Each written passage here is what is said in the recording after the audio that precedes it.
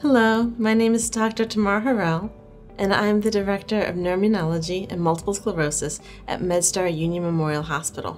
Neuroimmunology is the study of how the immune system interacts with the nervous system, the brain, spinal cord, and nerves. One of the reasons that I'm so passionate about neuroimmunology and multiple sclerosis care is that it's all about functionality.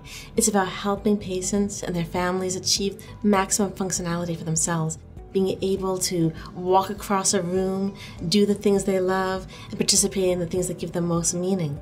And I feel like neuroimmunology and multiple sclerosis is such a hopeful field that you can do so much for people so that they can maximize their quality of life. One of the primary focuses in my clinic is multiple sclerosis. Multiple sclerosis is one of those autoimmune disorders that causes the immune system to damage the brain, spine, and nerves in the eye.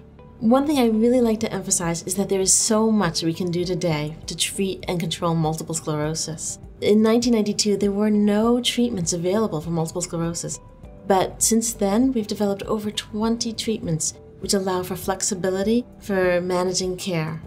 In addition to medications to treat the disease itself, there are many treatment options to control the symptoms of multiple sclerosis to allow patients to have the best quality of life and functionality.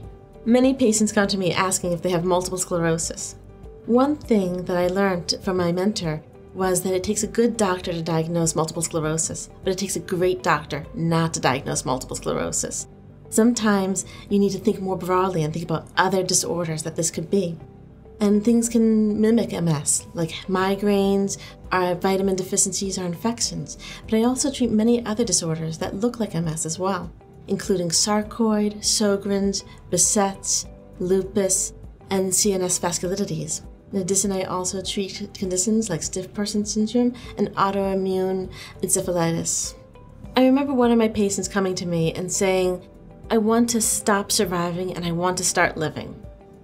And that is my goal as a neuroimmunologist and MS specialist. It's how to make sure that the treatments are effective, but not taking over someone's life. And so that our treatments meet our patients' goals and expectations and what they need for their personal life.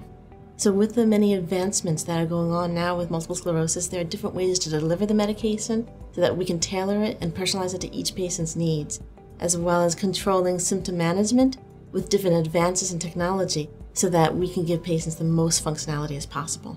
Very often when I first meet a patient, I like to ask them how their disease is affecting their life. I like to ask them what they do for a living, who's important in their life, and figure out what their needs are. For example, do they need to focus at their job? Do they need to take care of their kids? And figure out what they need so that we can approach treatment that works for them.